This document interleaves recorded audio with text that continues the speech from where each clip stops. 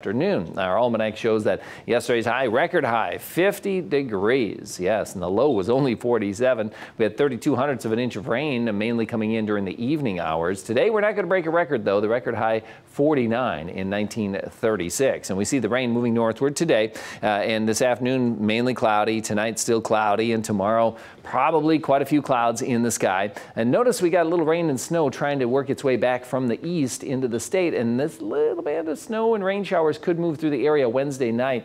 There's probably not going to be any accumulation, but a little slushy snow maybe falling here and there into Thursday morning. But by Thursday afternoon, it should be dry once again. And finally, those clouds should break up from the north. Some drier air coming on in. The clouds should break up by Friday, and we'll see a little more sun. But gloomy day for today, even though the rain is coming to an end this morning. 46 for your high. And then for tonight, dropping down to 32, mostly cloudy. And then tomorrow, a high of only 38. So it's going to feel a little cooler, but it's really not bad this time of year for this time of year. And most of Wednesday is going to be dry, but we could see in the evening or nighttime hours a little mixture of some rain or snow. So a little rain early today, a little mix of rain and snow Wednesday evening, Wednesday night. And then Thursday and Friday, pretty nice, especially by Friday if the sun comes out, 42. Still not feeling like winter much at all, but it will feel a little bit more like winter over the weekend. Here you see Saturday highs in the mid-30s, and then Saturday night into Sunday morning.